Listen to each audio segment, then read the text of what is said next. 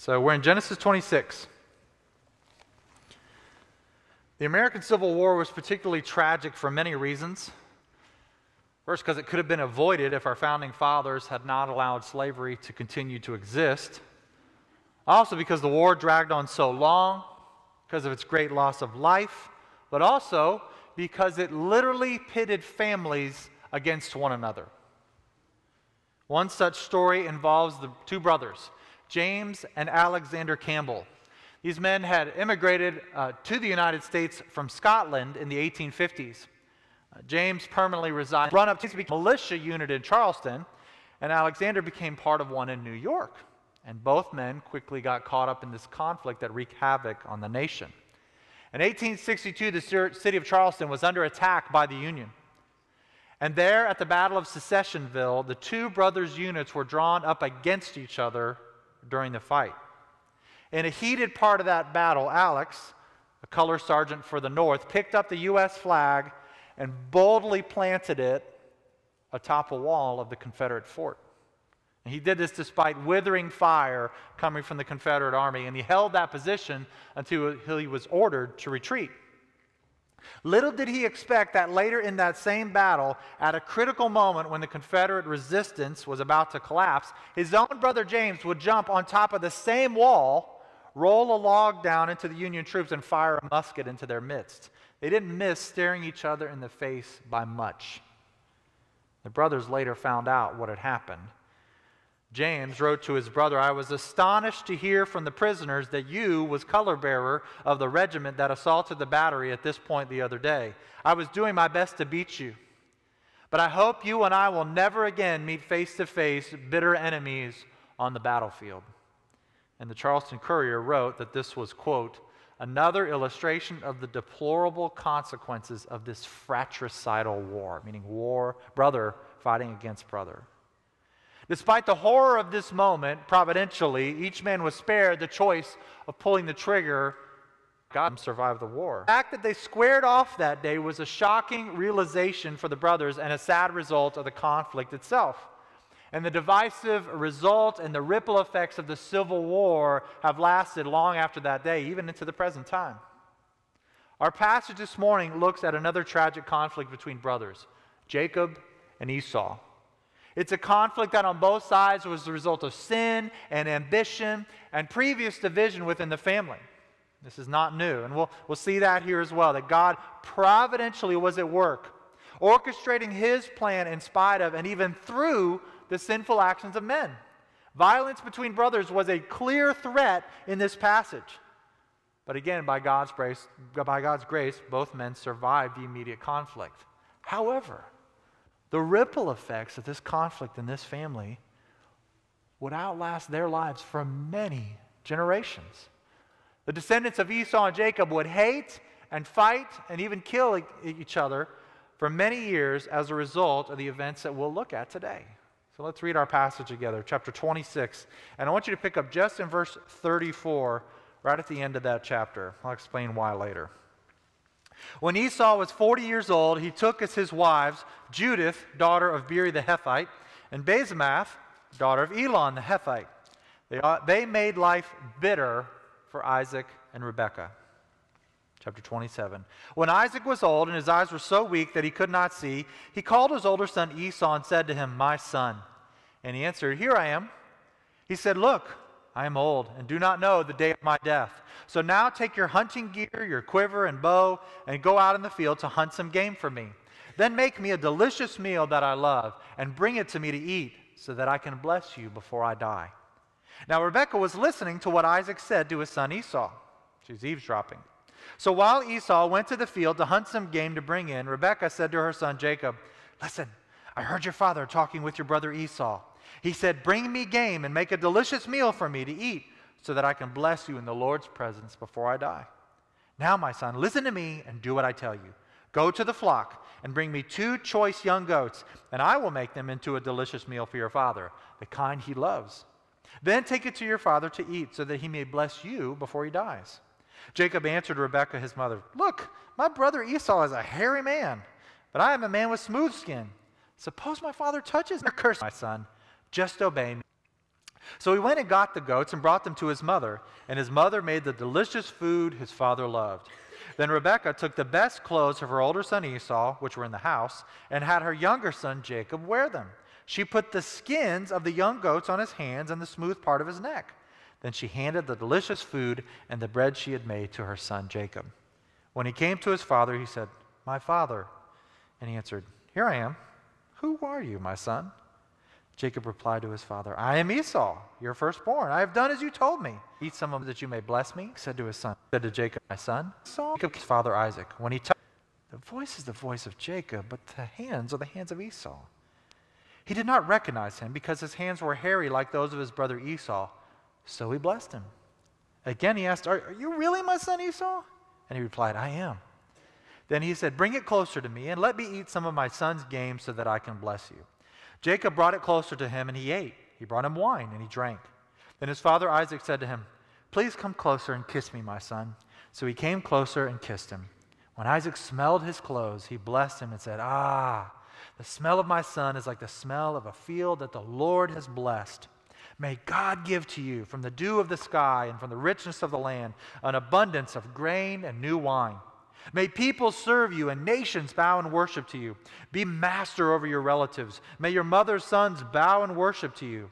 Those who curse you will be cursed, and those who bless you will be blessed." Notice this is the transfer of the promises that have been given to Abraham and then to Isaac, and now he thinks to Esau.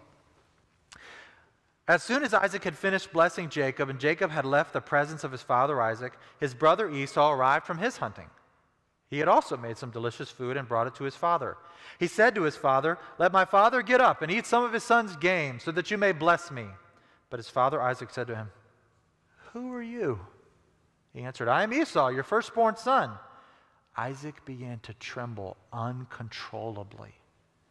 "Who was it then," he said, "who hunted game and brought it to me? I ate it all before you came in, and I blessed him. Indeed, he will be blessed." He cried out with loud cry and said to his father, "Bless me too, my father."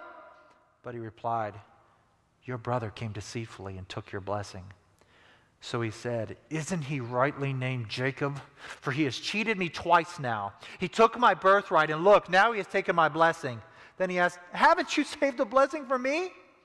But Isaac answered Esau, "Look, I have made him a master over you, have given him all of his relatives as his servants, and have sustained him with grain and new wine. What then can I do for you, my son?"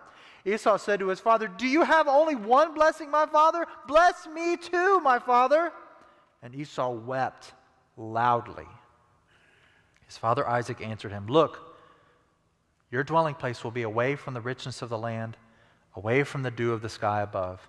You will live by your sword, and you will serve your brother. But when you rebel, you will break his yoke from your neck."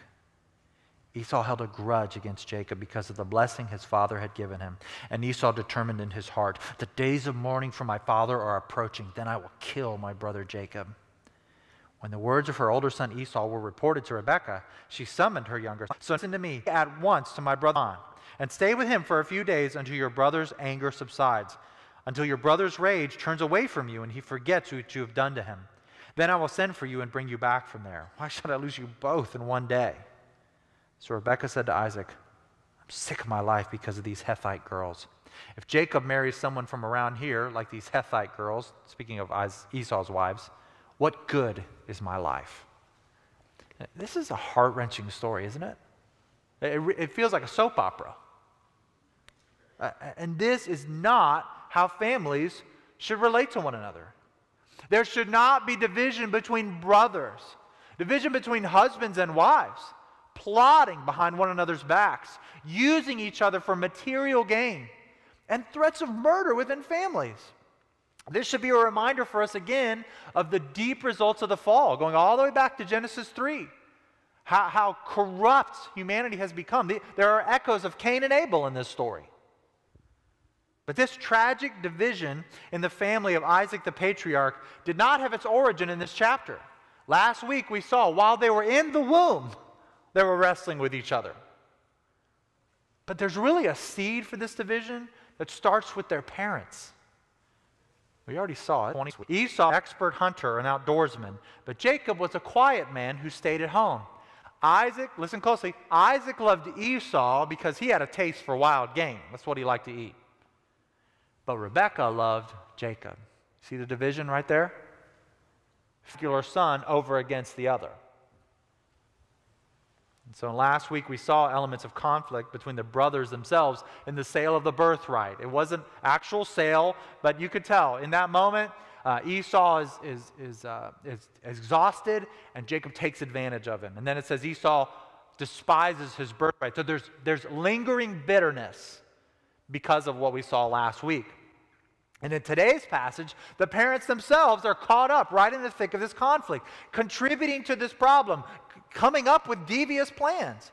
So their favoritism is on even greater display, making it an even stronger warning to us. And that's our first point of application. Family favoritism brings division and grief.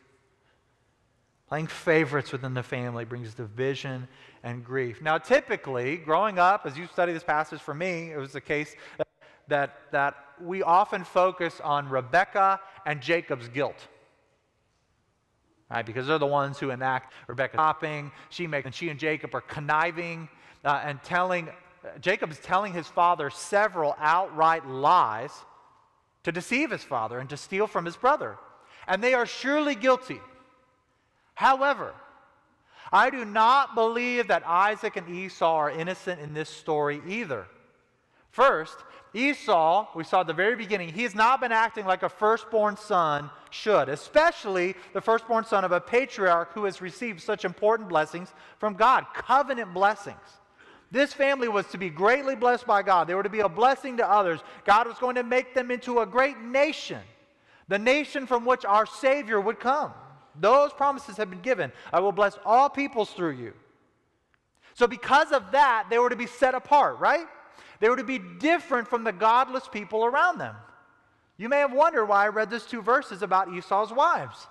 Well, think back. Do you remember all the trouble Abraham went to find the right wife for Isaac? Remember? He had that servant come in, swear that serious oath, and go. He said, do not find a wife for my son who's like the peoples around me. Go back to my family. Bring back a woman of character. Bring back a woman who will help him walk with the Lord. And he did that through Rebekah. Well, at the beginning of this account, we saw that Esau took not one, but two Hethite wives. The Hethites were the people around them. In fact, when Abraham bought the plot of land to bury Sarah, his wife, it was from the Hethites. And then, of course, Abraham himself is buried in that same spot. So this person was not, or these two women were not from their relatives, they were from the surrounding nations. And twice in the passage we just read, Scripture shows how terrible these wives made life for Esau's parents. You can insert an in-law joke here. I'm not going to do that because I have great in-laws, and they watch this live stream, so I have wonderful in-laws. But either Isaac or Esau, or both, have sinned here. Perhaps Isaac, by not being as diligent as his own father was about his marriage. He didn't lead his son well in that, perhaps. Perhaps he did, and Esau just ignored him. But he made a porch. He chose two wives, which I've already explained. We see a lot of polygamy in Scripture, and the Bible shows us over and over again, it's not God's plan. A man shall leave his father and mother and cleave to his wife, singular, and they shall become one flesh. Anytime you see a major character in a polygamous relationship, it goes poorly. And this is another example of that. That's what Scripture's showing us. So the point is this: Esau is not living up to the standard of the son of promise in this family that is in covenant with God himself. By his own choices, Esau is fulfilling the prophecy that was made about him and Jacob while they were still in the womb. He did it in last week's passage, not caring very much about this birthright and selling it for a pot of soup. And now he's choosing poorly again with his wives. That prophecy from God in Genesis 25:23 said that the older son would serve the younger. That was God's will. And Esau, the older son, has consistently shown spite for the firstborn blessings. Worst of all, in selling his birthright in chapter 25. The selling of that birthright brings us to the next thing that I believe Isaac and Esau are doing that is wrong. There's been a prophecy from God himself that Jacob, the younger son, would be in a position of authority over his older brother, right? Not only that, Esau specifically sold his birthright. Although it was an unjust price, it was a legal transaction. They exchanged it. He agreed to it. So in a legal sense, he is no longer the firstborn son. I find it very hard to believe that Isaac didn't know about that. I find it very hard to believe that Isaac didn't know about the prophecy that had been given before they were born, that Jacob would be in a position of authority. So get this. Isaac and Esau are trying to undo what God has already said and what Esau has already sold away. The blessings of the firstborn have already changed hands, both through God's prophecy and through Esau's own choice in selling his birthright. So when I learned this story growing up, I often thought of the birthright and the blessing as two separate things. Right? Well, he sold the birthright, but he still had the blessing, and then later Jacob came and stole that. No, they're really two parts of the same thing. Birth, the blessing. Because you're these blessings that confer authority and a greater inheritance and leadership within the family, and the covenant promises passed down from Abraham, Isaac, and Jacob. 16 and 17. And make sure that there isn't any immoral or irreverent person like Esau who sold his birthright in exchange for a single meal. For you know that later, when he wanted to inherit the blessing, he was rejected, even though he sought it with tears because he didn't find any opportunity for repentance. In giving up the birthright, he lost the blessing. They come together. So, even though the exchange has already been made, and though God has made his will clear before they were even born, Isaac calls in Esau and tells him the time for the blessing has come, and he does so privately. In this culture, it was very common that this would be a big public event, the passing on of the blessings, since the father thinks he's about to die. In fact, there would often be blessings for many sons, or all their sons, but just a primary blessing given to the firstborn son. We'll see this when we get to Genesis 49. Jacob is about to die, and he gives a blessing to all of his sons, and actually some of them are not blessings really at all. They're judgments. So it was a very public thing in that instance. When you read the words that Isaac speaks in this blessing, listen, words that he thinks he's giving to Esau, it becomes very clear. He's trying to get around God's prophecy, and Esau is trying to get around the sale of the birthright. God has already said in the prophecy, the older will serve the younger, but Isaac says in his blessing, be master over your relatives. May your mother's sons bow and worship to you. That's why they're in the wrong. Now we know that God is working in and over all of this as part of his sovereign plan to choose Jacob as the son of promise, but Isaac is still responsible for his actions and words. And he intends those words for Esau. He is directly contradicting God's revealed will for Jacob, and in the rest of the blessing, he intentionally designates greater family wealth for Esau, despite the legal sale of the birthright that Esau has made. He's trying to salvage that status as firstborn son. The Word Biblical Commentary puts it this way: Isaac's will is pitted against God's and Rebekah's. And sadly, his will seems to be governed, at least to some degree, by things as shallow as what kind of food he likes. He's being guided by his stomach. Does that sound familiar? What did we talk about last week? Esau selling the birthright because he was hungry. And I showed you in Philippians 3 where Paul says there are those whose God is found in this instance. Great heartache and grief and even the threat of violence was the result of the favoritism in this family. Can you imagine what their marriage was like after this? By the way, Isaac thinks he might die soon. He lives at least 20 more years.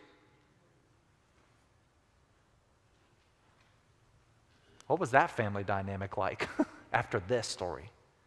And the violent results between the nations that came from Jacob and Esau's descendants would be devastating. The family division that started with favoritism set up Isaac and Esau on one side and Rebekah and Jacob in opposition on the other. Parents, don't let this favoritism start in your family. Don't let ease of relationship through shared interests cause you to draw closer to one child to the neglect of other children. If you do, those other children will see themselves as failures through your eyes. A big theme in Genesis is this issue of favoritism within families. Jacob, in a few chapters, will make again, polygamous relationship, and he favors one wife over the other. And then he favors the 2 sons from that wife after she's deceased over the others. And it results in one of those sons being sold into slavery. And this is an ongoing theme. Scripture's warning us. This is easy to do. It's easy to wake up one day and you realize you live in a house divided. By God's grace, guard your family, guard your marriage from this. Guard your words, mom and dad. Guard your actions. It doesn't mean you'll deal with every kid the same way. It doesn't mean you'll even deal with that kid the same way the rest of their whole life. Sometimes they require different approaches at different times in their lives. But be fair to your kids. They're watching closely all the time. And most of all, guard your hearts from this favoritism and division. That's where it starts. Pray to the Lord to help you love your kids faithfully and equally. Much hatred and strife and conflict and even death from this family division happens over hundreds of years of Old Testament history. The Edomites and the Israelites fought. One time David is in a battle against the Edomites and there's 18,000 of them that he kills in battle as they're attacking him. The whole book of Obadiah is written by a Jewish prophet to the Edomites, condemning them for the way they would rejoice in Judah's destruction by the Babylonians. The division and favoritism in Isaac's family would have horrific consequences, and the guilt is on both sides. The 2 who choose to deliberately deceive, and the 2 who tried to give the blessing to the wrong person, to the person who no longer had a claim to it, until the deception fooled him into giving it to Jacob after all. Deception, especially with those that we love, can have devastating consequences. There was a terrible instance of this during World War II that I read about recently. I know I already gave one war illustration, but this sermon is about a family conflict. And this story isn't really that much about a battle. I want you to hear this. In 1943, in the Italian port city of Bari, that city had just been taken over by the Allies. The Italian military was collapsing, and the Nazis had not mounted much of an air attack in a while. There were many ships there in the harbor. Allied ships, American, British ships. One secret piece of cargo was on an American ship. This piece of cargo violated Geneva Conventions. After World War I, the Treaty of Geneva had said chemical warfare is not to be used by any nation in war. Allied higher-ups had actually lied to people below them about what was on this ship. There was a canister of mustard gas. You may have heard of mustard gas being used in World War I. Thousands and thousands of lives being lost when it was used. The Allies had held a supply of mustard gas in reserve in case Hitler, as his back was increasingly against the wall, would decide to use chemical warfare. So FDR had said, look, you use it, we're going to use triple the amount you use to try to keep Hitler from using it. So we had some a little complacent about security in this port. So there was a sudden, unexpected air raid, which in 20 minutes had a huge impact, including hitting that ship where the mustard gas was stored and secretly hidden. The canister was destroyed, and it spread this highly toxic compound throughout the water. And then there's many men in the water as ships are destroyed and they're jumping off. The problem was this: because of the deception with their own soldiers, doctors and nurses in the hospital were unable to treat these patients appropriately. And in fact, their condition got worse because they didn't respond quickly and get them to change their clothes and things like that. And many of these soldiers died after having been exposed to it. The source of their suffering was a completely baffling mystery to the doctors in the hospital. Until Lieutenant Colonel Stuart Alexander, a doctor who had become a soldier, who had been trained in the effects of chemical warfare, was sent there. He was sent to Bari to solve the medical mystery. Pretty quickly, he was suspicious. He's like, I recognize these symptoms. I think this is mustard. And he started asking people above him, is there mustard gas stored here? And he was flatly told no multiple times. But he kept seeing where the signs pointed. He kept chasing it down. And then a diver in the harbor pulled up a piece of the very type of canister that he knew was used by Americans. Even then, for decades after, the military hid and denied the truth about that. Of course, in that moment, they didn't want to give Hitler a pretext to start using chemical warfare. But their deception resulted in the suffering and loss of many on their own side. Unnecessary lives lost, hurting their own cause. And that leads us to our second point regarding the deliberate deception by Rebekah and Jacob. Deceit dishonors Christ and curses the deceiver. Look with me at the words Jacob uses before he tricks his father. His mother Rebekah is preparing him, prepping him, getting him ready to work out the plot that she's hatched. And Jacob is concerned. He starts to running the what-ifs in his mind. In that conversation, both Jacob and Rebekah make very revealing statements. Look at chapter 27, verse 11. He says, "Look, my brother Esau is a hairy man, but I am a man with smooth skin. Suppose my father touches me. Then I will be revealed to him as a deceiver and bring a curse rather than a blessing on myself." So he's saying, Mom, how's this going to work? Dad is blind, yes, but he very likely will touch my skin. And Esau's name means hairy for a reason. He was hairy as a newborn. Okay? I'm not. If Dad touches my skin, he'll know it's me. And then he says this striking statement, "Then I will be revealed to him as a deceiver." He knows what he's doing. And in fact, he's living up to his name. Remember? Remember the meaning of that name? So Jacob knows what he's doing. He knows the role he's taking on. And he knows that he's maliciously taking advantage of his blind father to take something from his own brother with the plan crafted by his mother. It's nasty stuff, not the way we should treat anybody, much less our own family. And the low point, in my opinion, in Jacob's actions takes place in verse 20. Look at it with me. Isaac's surprised that his son has returned so soon, but of course, Jacob had to get in and get out before Esau showed up. Verse 20, "But Isaac said to his son, 'How did you ever find it so quickly, my son?' He replied, 'Because the Lord your God made it happen for me.'" That's not a good idea. Don't drag God into this. It's never a good thing to use God's name and, with false piety, honor God's goodness and provision as you're deceiving someone. Jacob greatly dishonors the Lord here, just as you and I do when we claim his name, when we say we're Christians, and then we speak dishonestly or deceive someone or sin against the Lord. Amen. When we live one way on Sunday morning and another way the rest of the week. That's this kind of action.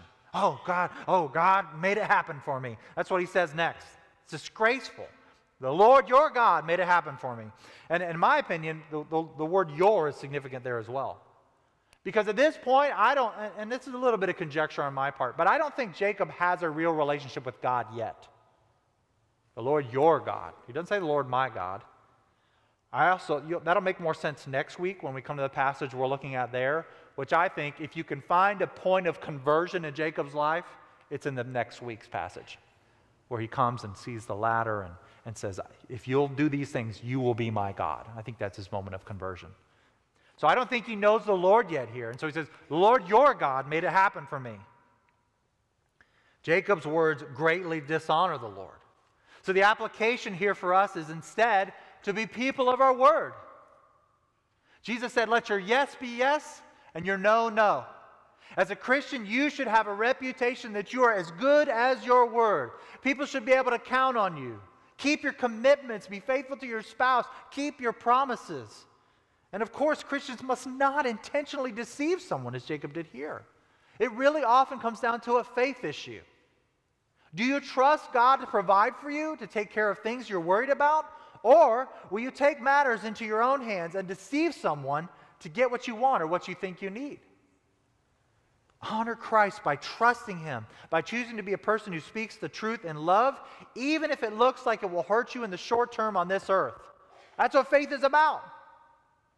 Trusting God in the long term to take care of you. When you do that, you'll be rewarded. Trust him. Speak the truth. One last thing about this deception. Jacob and Rebekah's words in verses 12 and 13 are particularly telling. After Jacob says that his smooth skin may reveal him as a deceiver, Jacob says what he knows will be the result of such an instance. He says, "I will bring a curse on myself instead of a blessing." And what's Rebekah say? Shockingly, she acknowledges this and says, "I'll bear any curse placed on you. Your curse be on me, my son." She is willing, she says, to bear any retribution on Jacob. And I think what she means is, I'll take care of your father. I'll deal with him.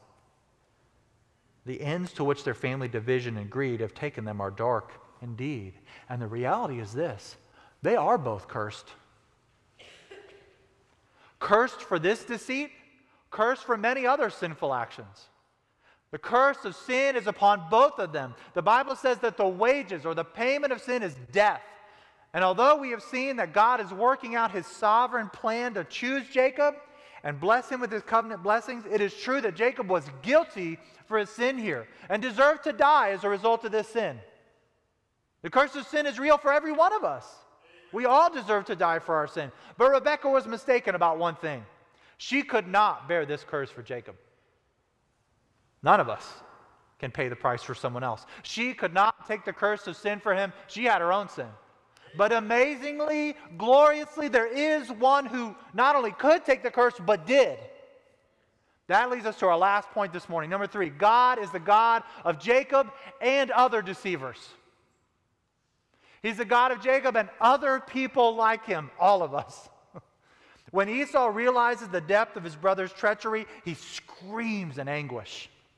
Isaac, the old man, trembles uncontrollably. It's painful to read. They've been deceived by their own flesh and blood. And Esau's words in verse 36 are gripping. Isn't he rightly named Jacob? He's cheated me twice now. He took my birthright, and look, now he has taken my blessing. Of course, as I said earlier, Esau's also at fault with the birthright for making such a poor exchange. But in this case, he's been the victim of open deceit. And it refers to Jacob's name, which was given when he came out of the womb, grabbing his brother's heel. He who grasps the heel. Or it could be translated supplanter, overreacher, deceiver. Jacob lived up to his name. And yet, we will see next week, and you can see it in passage after passage in the Old Testament, that God calls himself the God of Abraham and Jacob. In fact, the corporate prayer that we just prayed from Psalm 46, just twice. Here's one from verse of armies is with us. The God of Jacob is our stronghold. And then it says Selah, which means meditate. And I think it's probably pointing us back to that word. The God of the deceiver is our stronghold. Names are important in the Bible. And even though later God will rename Jacob to be called Israel, in a few chapters we'll see that, don't you think it's significant that God says, your name will be Israel, and then throughout much of the Old Testament, he says, I'm the God of Jacob.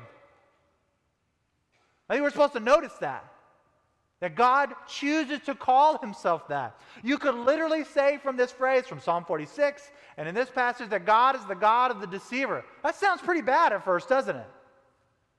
But it points us straight to the gospel. God is the God who bears the sin of deceivers like Jacob and deceivers like you and deceivers like me. Amen. He's the God who bears the sin of all of us. Rebekah couldn't do it. She couldn't bear the curse of sin for her son Jacob, but Jesus did. He removed the curse of sin. Listen to Galatians 3:13. Christ redeemed us from the curse of the law by becoming a curse for us, because it is written, cursed is everyone who is hung on a tree. He hung on that piece of wood.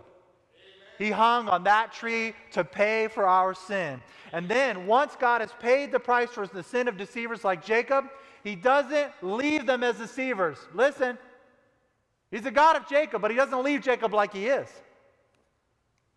We'll see that especially next week.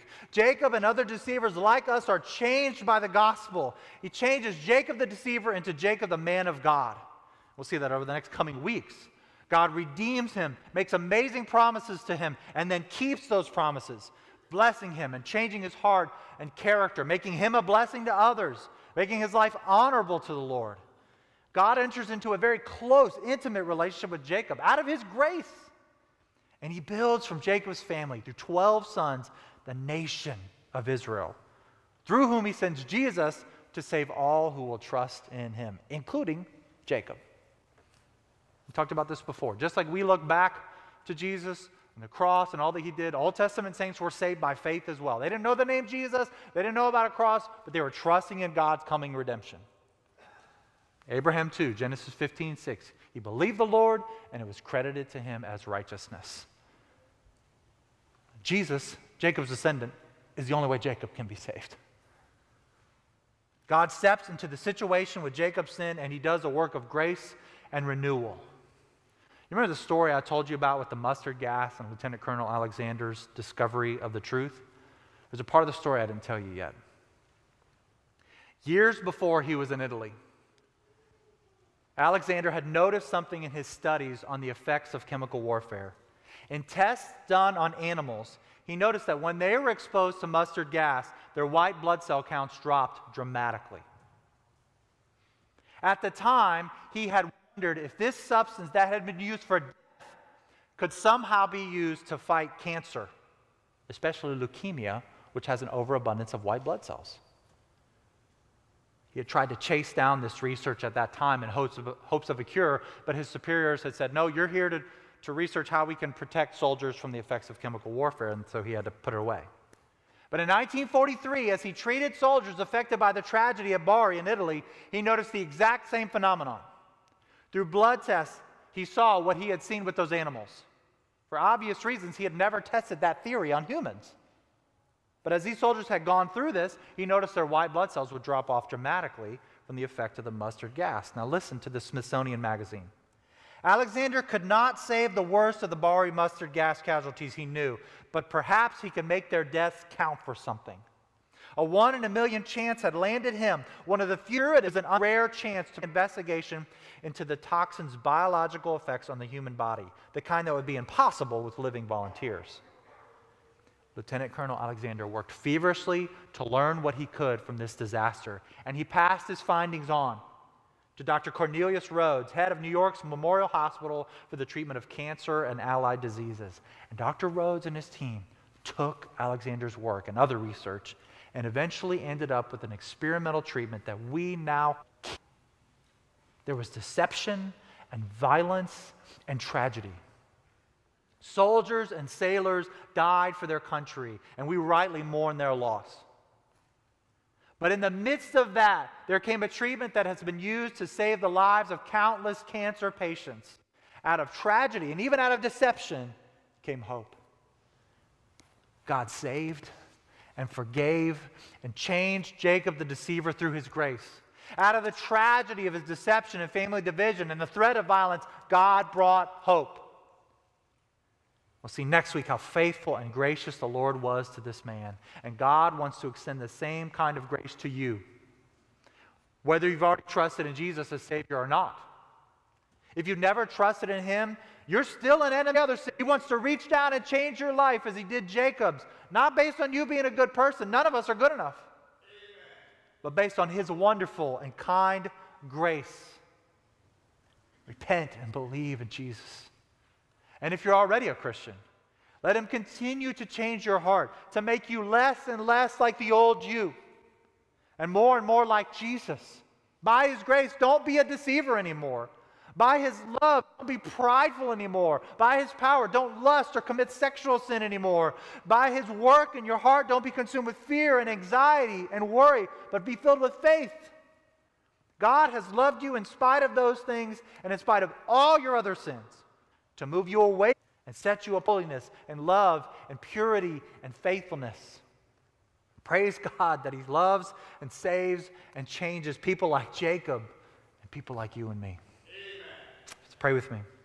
Father, we thank You for this story of how You worked in Jacob's life. We'll see that over the next few chapters, Lord. Thank You that though he deceived greatly, You still loved him. You provided a way for his forgiveness. You extended Your grace to him.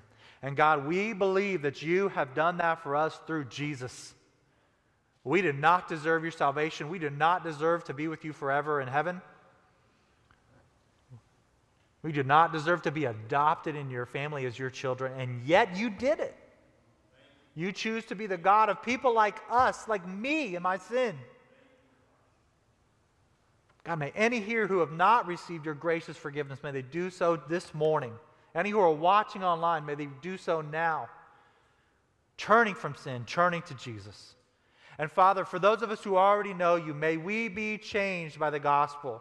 Just like You changed Jacob, made him a new man, and used him to raise up the nation through whom Jesus would come. You changed his character. God, may You do that in us. Keep us from deceit. Keep us from sin. Not in order to earn our way to You. We know we can't. But out of worship and thankfulness to You for the gospel, for the hope You've given us. God, we praise you for caring about us and redeeming us. Be glorified in our response to your word now. In Jesus' name, amen.